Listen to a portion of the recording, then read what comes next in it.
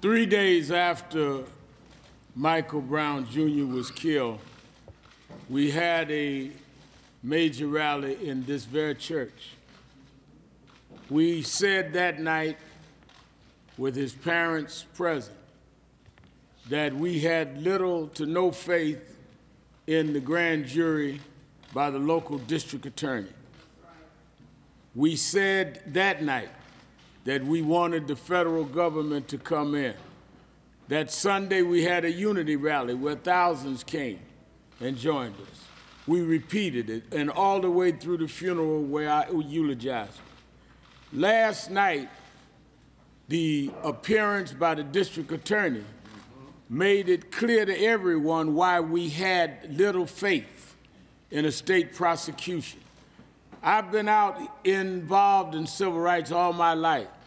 We have seen cases go ways that we felt were right and ways that we felt was wrong.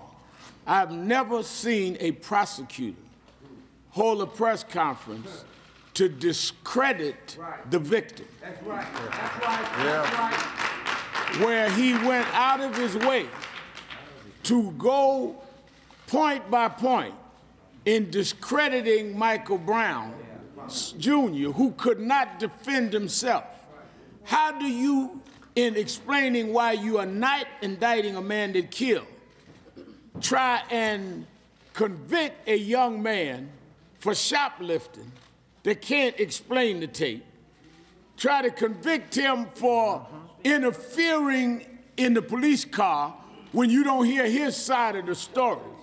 Have you ever heard a prosecutor go in a press conference to explain to the press why the one that did the killing is not going to trial, but the victim is guilty of several things that no one has established?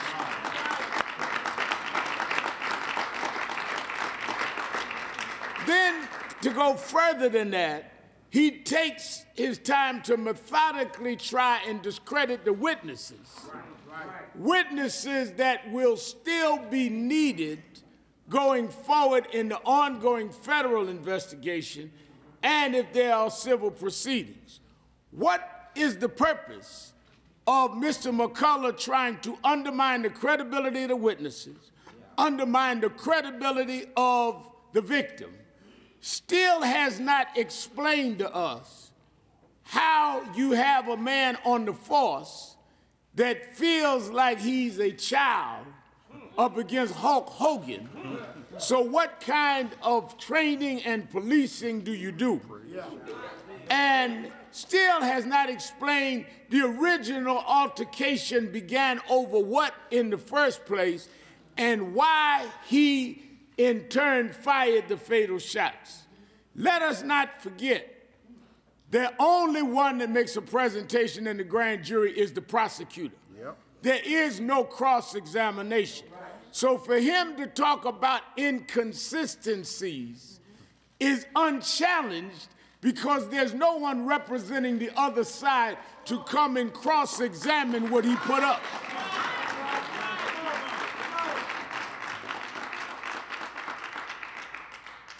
What may sound inconsistent is only responding to what was asked. If there was two sides, then maybe some of the gaps would have been filled. But when you have the attitude of a prosecutor that feels it is his duty to go out of his way to try and discredit a young teenager that can't speak for himself, then America saw why we said from day one, the federal government needs to step in to protect the rights of Michael Brown Jr. and to protect the rights of the citizens.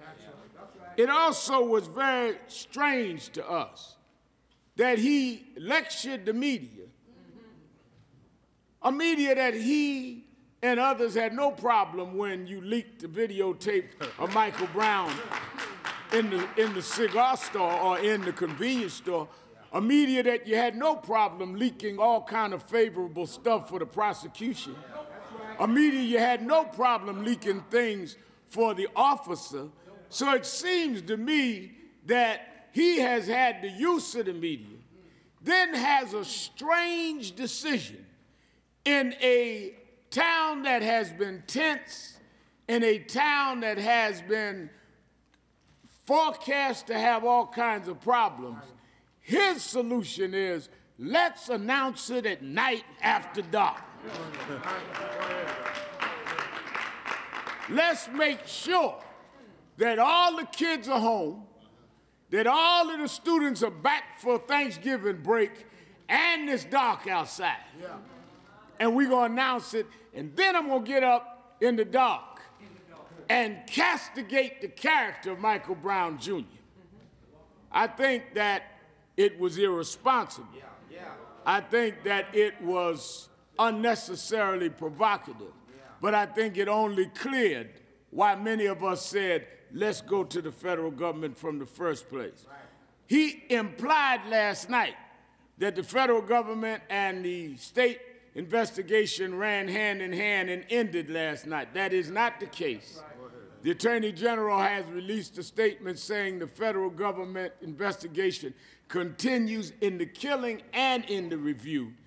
And Mr. McCullough's statements last night led others to believe differently. Let me be very clear that we were not surprised at what the outcome was. That's right. Certainly it is painful for the mother and father. Certainly there'll be emotional reactions. I've never seen a case where there wasn't. You're dealing with their flesh and blood.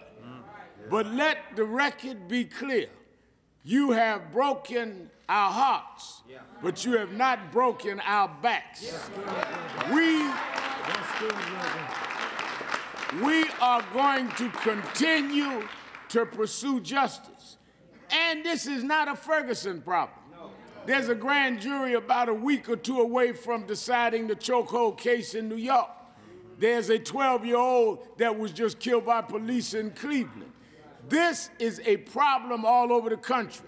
Right now, at 12 noon, all over the country, people are marching and gathering in front of federal courthouses. National Action Network, NAACP, National Urban League, all of our members are coming out. Empowerment movement. Today, other Saturday, we'll be all over the country.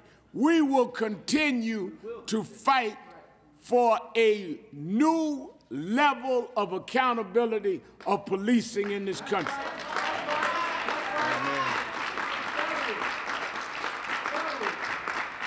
Michael Brown will not be remembered for the ashes from buildings burned in Ferguson. He will be remembered for new legislation and the upholding of law that protects citizens in the country. Let me also remind you, for over 100 days, young people, older people, people of all races marched and rallied in this city. And they did it peacefully and nonviolently.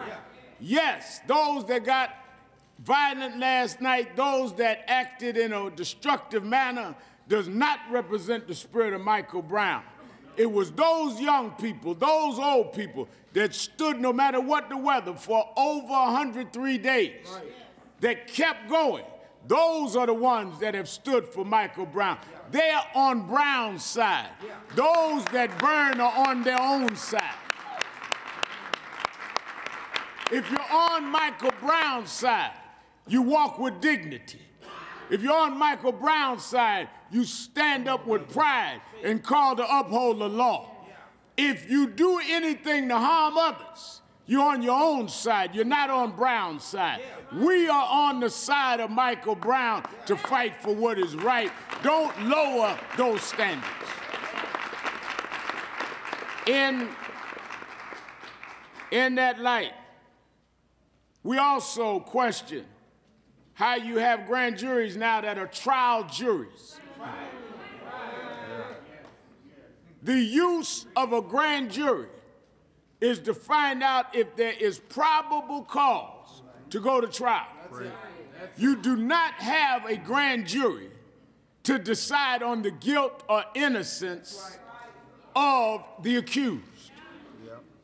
You only decide, is there enough to go for? You have a deceased body, This person did it. Their accusations, he contradicts them. It goes to trial. The fact that last night the prosecutor was not announcing whether there was probable cause, he was announcing the acquittal of the officer because he tried him rather than investigate him. And that is a miscarriage and a misuse of the grand jury system. Let's be real clear what we saw. We also, in that light, Mark Morial of National Urban League, who was present, Cornell Brooks, Dr. Brooks, president of NAACP, Melanie Campbell of Black Leadership Roundtable Women, and Pamela Mays of the National Bar Association, and I have called an emergency civil rights leadership meeting in Washington, D.C. next week. In that meeting, Reverend Jamal Bryant, Empowerment Temple, in that meeting we will determine an ongoing strategy that will include mass and regular marches, legislation, and economic boycotts. We will not turn around. We want you to know that we will have the leading activists, civil rights activists, including some of our young groups that want room on the platform, that have shown the ability to mobilize. This is not about all of us liking each other. This is about all of us being bonded with a common goal. And we will come out of that summit and lay out a plan that will constructively help to change this nation and bear on those ongoing cases. Because we just had another case in New York over the weekend in a public housing of a stairwell. Michael Brown has lit a new energy for police accountability. I remember when Rodney King happened, our hearts were broken when we went to Simi Valley and watched a trial jury acquit those police. There was violence after that, but we kept on going, and the federal government came in and those policemen were convicted. So before you think this is over, remember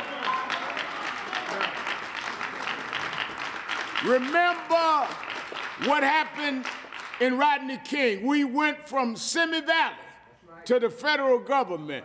This will not end in the valley here. We're going to keep on going. We have told this family we're with them to the end. And we've told them we're going to do it with dignity. And we told them we were going to do it unfinished the cause. That is why we're here today, to let Michael Brown Sr. and Liz know that we may have lost one round, but the fight is not over.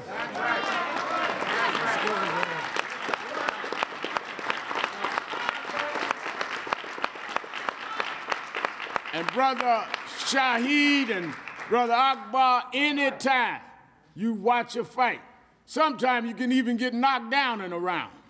But I've seen champions get up off the mat and still win the fight. We took a blow last night, but that's all right. We've gone to the corner and cleared our heads. I like it. We come out for the next round. That's good, man.